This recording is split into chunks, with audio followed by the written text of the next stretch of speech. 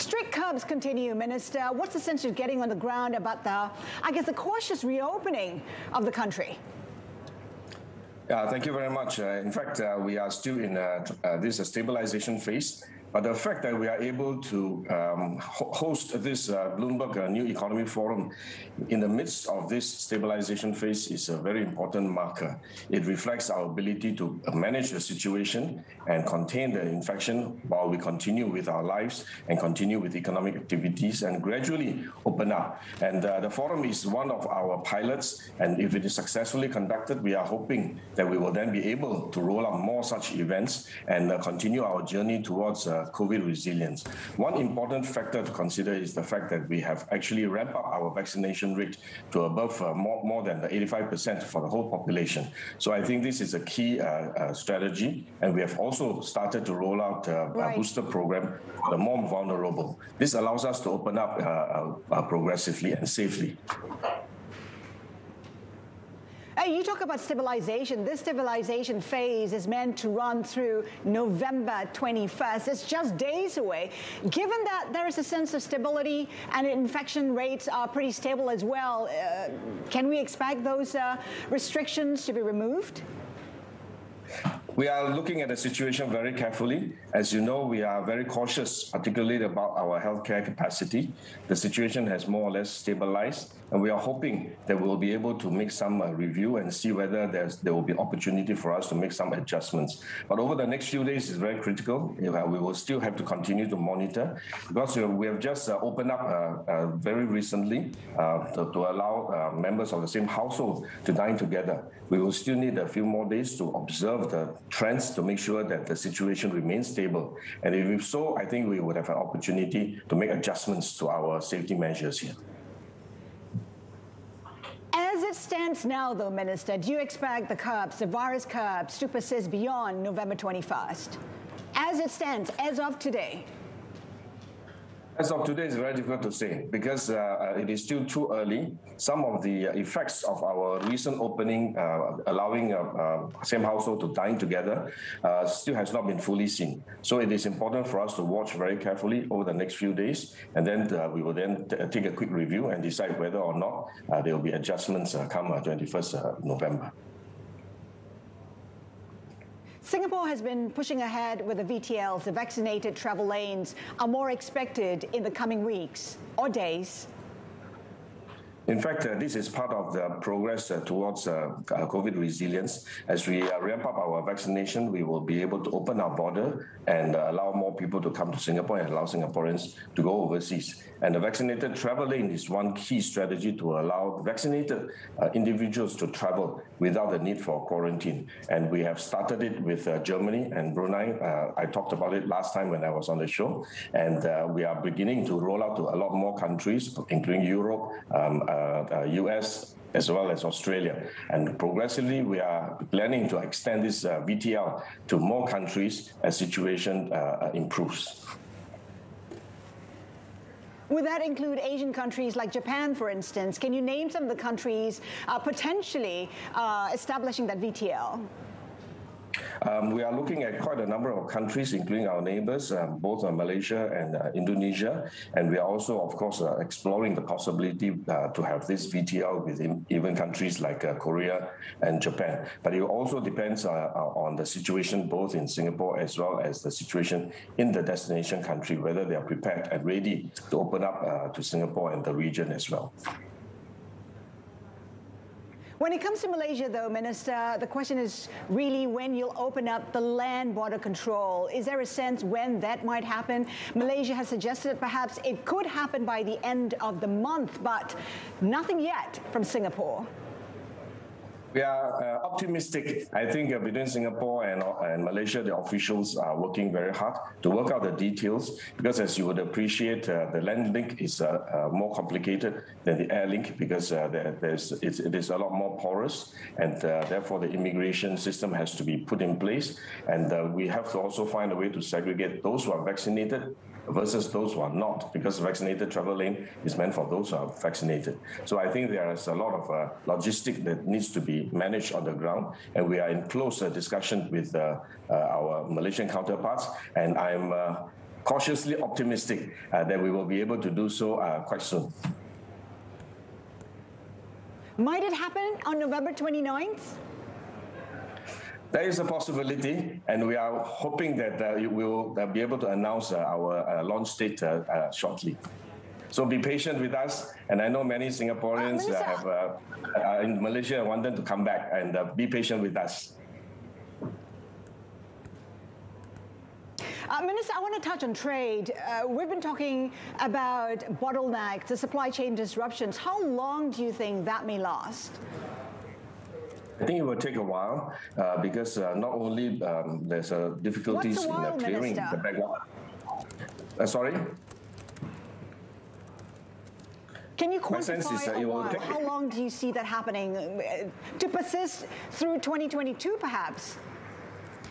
Perhaps I think it will take all the way to the second half of 2022 before we are able to ensure that the bottlenecks are clear, because there's some backlog that we will need to clear. At the same time, we are seeing demand rising very rapidly. So I think as we emerge from COVID-19, it will take time for the machinery to start to move, and you need to put lubrication and making sure that the gears are engaged. So it will take a while for the whole machinery to return to normalcy.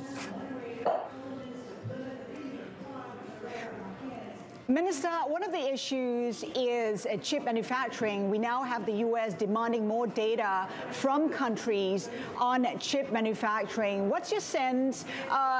There's been a dismay among the countries in the region.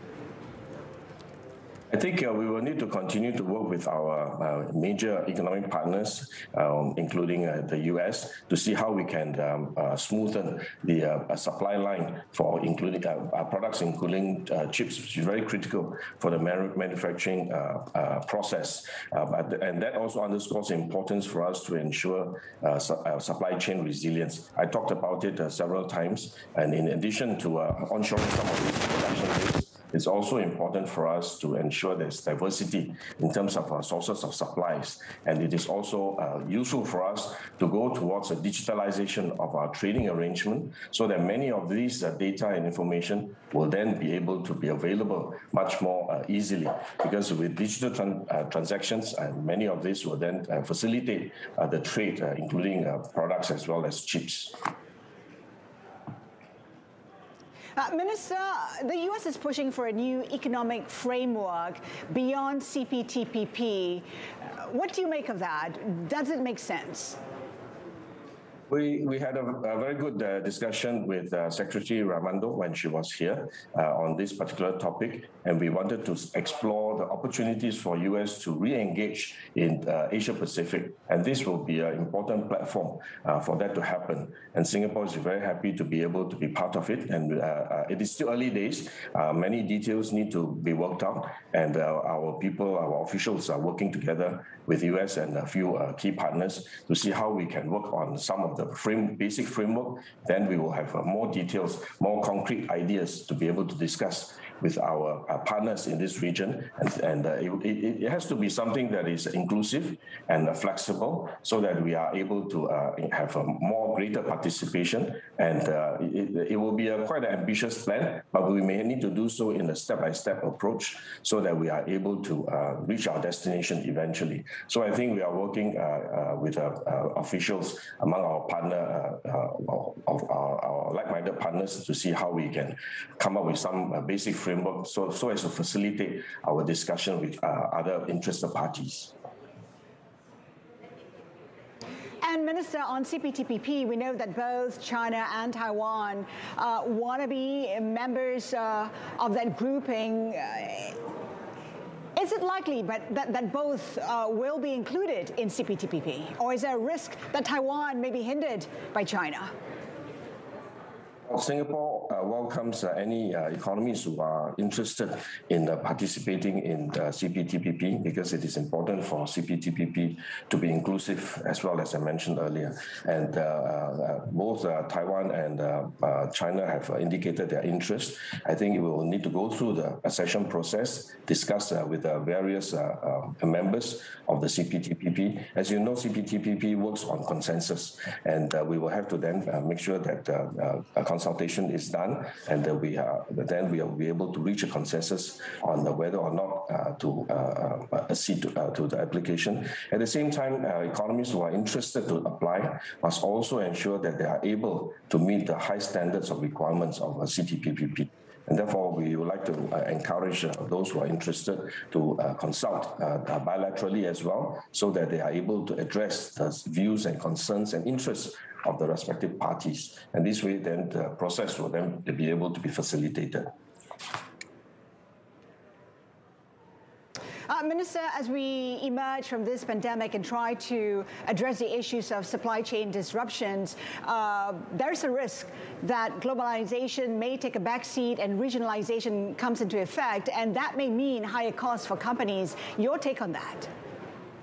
I think this is a reality that we have to face up with, but I think it's important for us to also remember that as we try to regionalize or onshoring many of our activities in order to ensure that we are resilient. At the same time, as you mentioned, I think costs may go up because it is less than optimal.